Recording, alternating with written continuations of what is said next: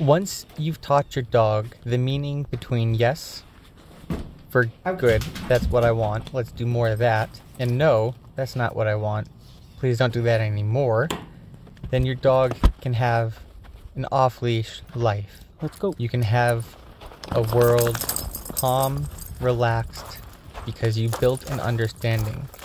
Your dog knows there are rules.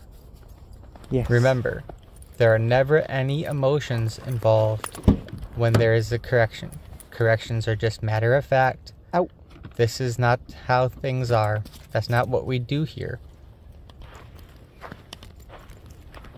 And your rewards are always calm.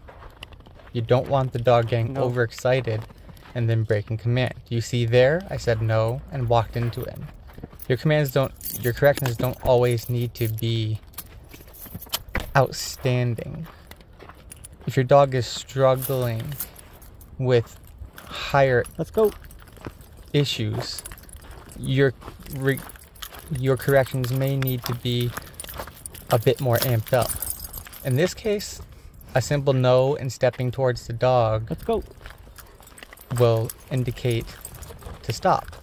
You're just using spatial pressure to get the dog to understand, oh, you want me to stop? That's wait. That's stay. There is no wait and stay. There's just yes and no.